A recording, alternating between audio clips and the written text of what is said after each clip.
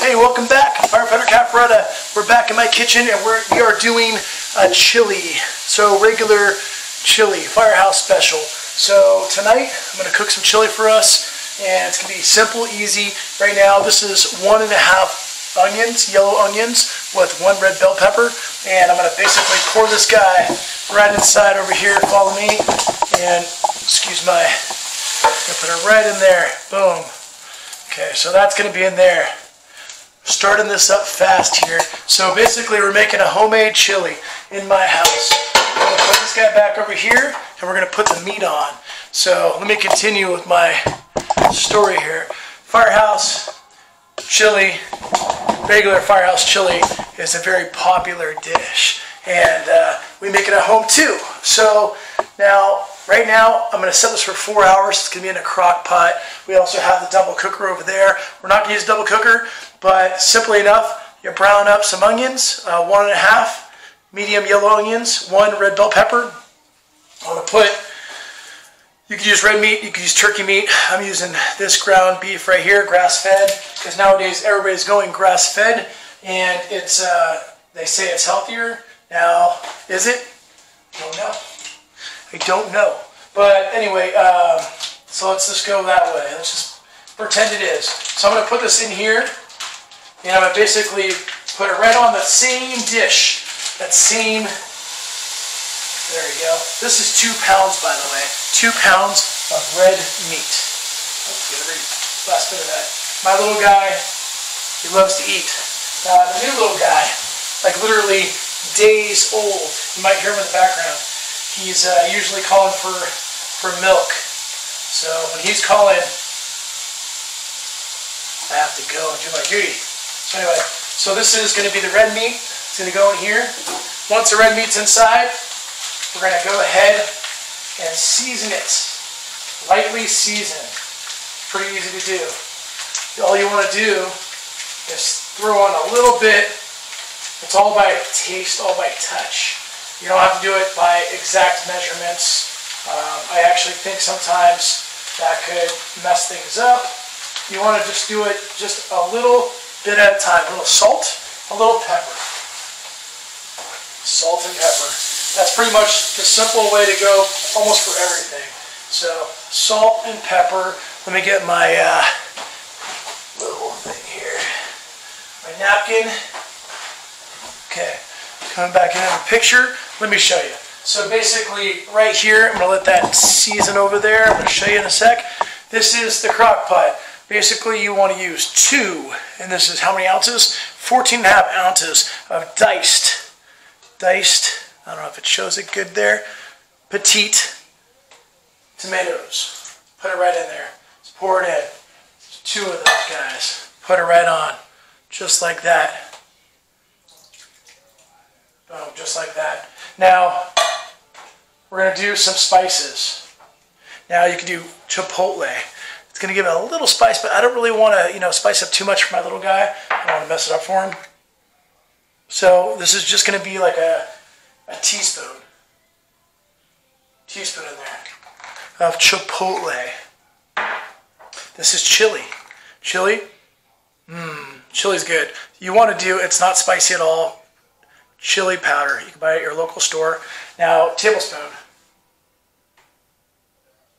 Tablespoon. Make sure there's nothing wackadoo in there.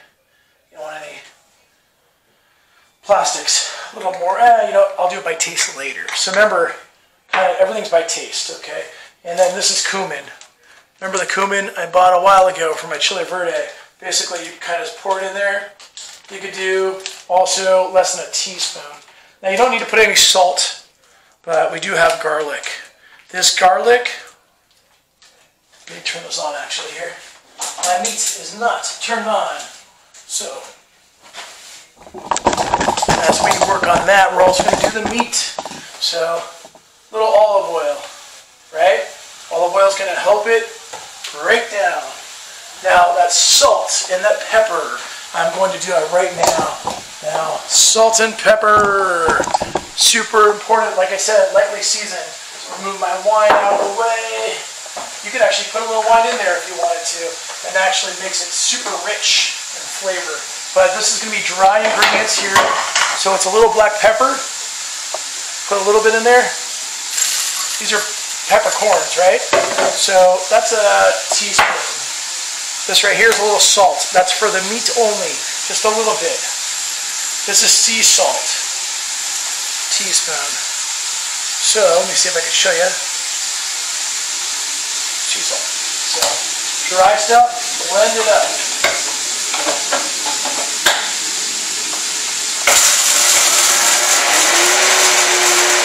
Blend, blend, blend, blend, blend.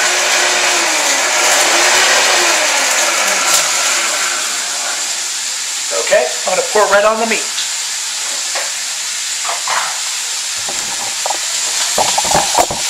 Here's the meat.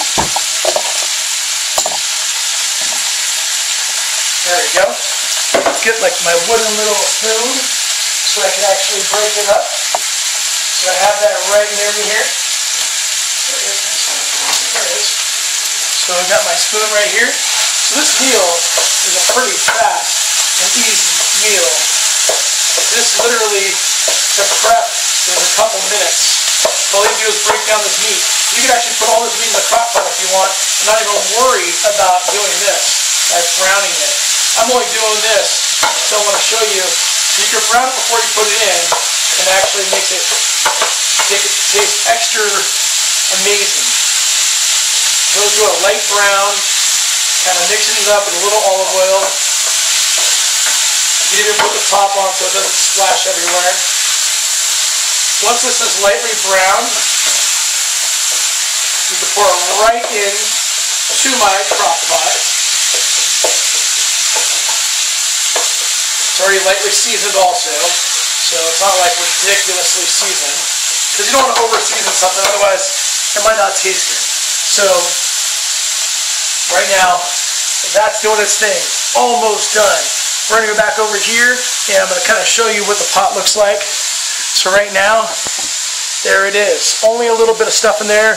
This dish is like such a super simple dish. At the very end, when we're almost done and ready to serve this meal, what we're going to do is we're going to put some basically sharp cheddar cheese on top.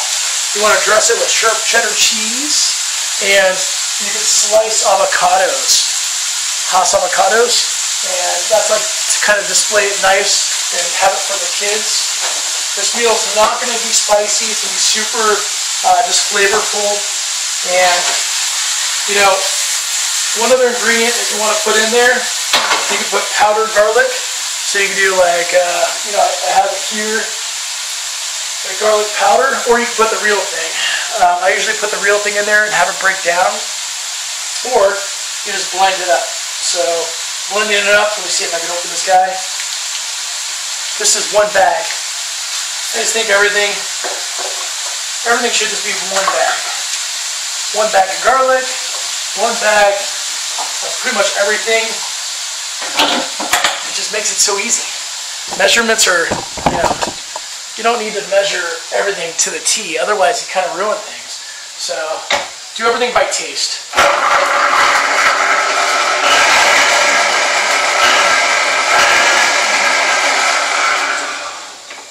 So instead of chopping the garlic, I just blended it really quick. Now, I just pour it right in there. It's going to break down over those hours. So, a couple hours, that's going to be great. The meat, it's brown, but it's not completely cooked. So I'm going to pour it right in there. That's the meat. So, I always want to wipe this so it doesn't drip everywhere. You don't want it to drip all over your kitchen. So, there we go. I'm going to clean that a little bit. Now, this right here is pretty much chili. What I'm going to do is mix it up with that same spoon.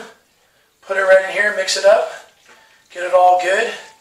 Then chili in 4 hours will be ready for the family. And it's a favorite amongst firefighters. And it is a favorite amongst the family. Especially wives that just gave birth. They want, if I could cook a meal and it can be tasty, winner, winner, chili dinner. Well, join me back in about 4 hours and I'll show you the final product. Thank you. We're back and I had enough time to get a nice clean shave. Now what I did is, this is the chili. The chili is amazing, delicious. Now, sharp cheddar cheese. That sharp cheddar cheese, actually I cheated a little bit. I poured it all in there. I tasted it right before I got on camera here, and it tasted perfect. But I needed some, like, a little bit of like that cream, that sharp cheddar. So I put it in there, and it's the best. So very simple chili. This is it right here. I'll show you.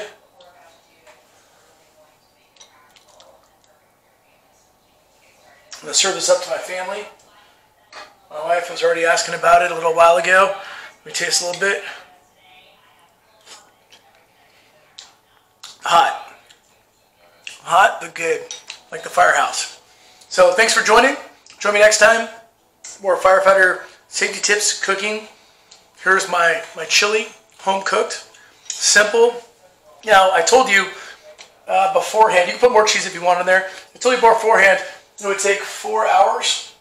Let me just tell you, it took in this crock pot, took about like 2.5 hours. So 2.5 hours, all done. That's for me sauteing the meat and the onions. Done. And amazing. Now, you could garnish it if you want with like a little avocado. That's really good. I'm going to do that for my son when he gets home. And thanks for joining.